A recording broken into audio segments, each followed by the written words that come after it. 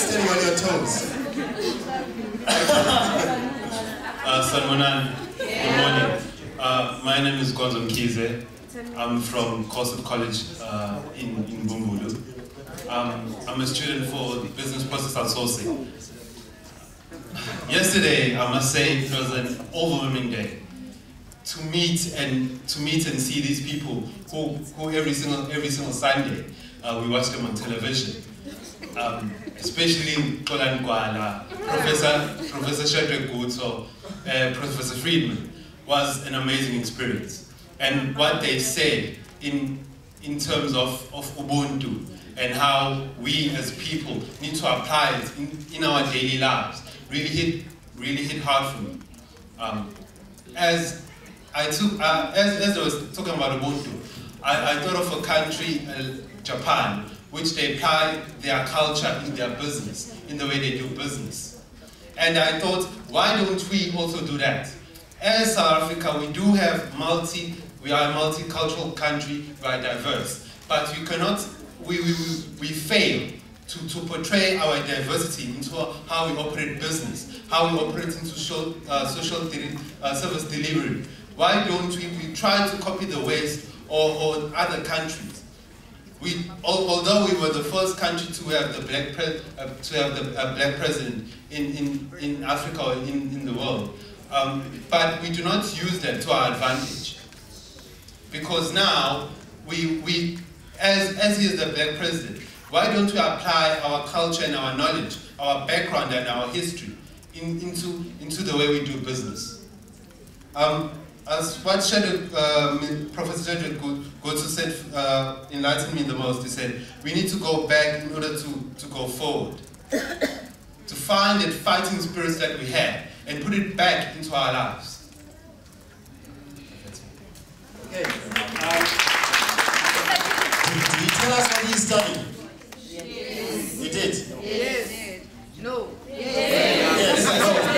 Yes, I did. What did you say? I studied BPO, business process outsourcing. You're also doing BPO, yes. So we've already been told what BPO is. Do you have questions for him? Please grill him. Come on, guys.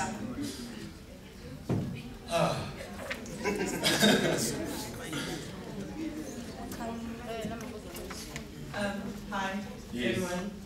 Actually, my question has to do with, you mentioned something about us using the opportunity of having a black president.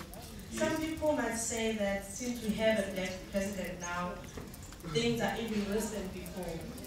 So would you agree with that? If so, give me a reason for that. I personally do not agree with that.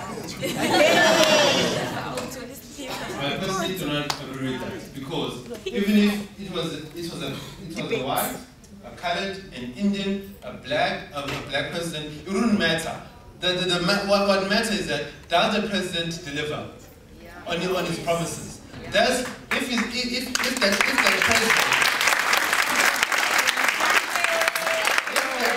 that president for me, for example, an Indian would say, I'm running for president, and this is what I'm promising.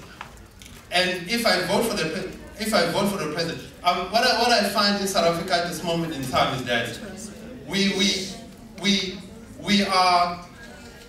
our brains keep going back to the times of the struggle. We are not moving forward. We must not be a movement, but a party. You know what I mean?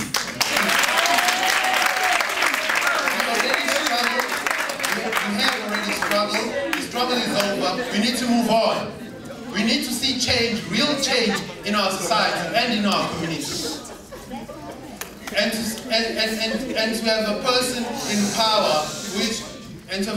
in power, or in government because they are black or they are white, doesn't really matter. What matters is that does that person deliver at the bottom line?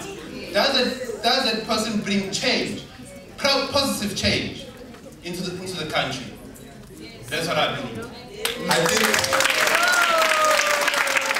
we have all future presidents. Okay, anyone else wants to volunteer to say something? I think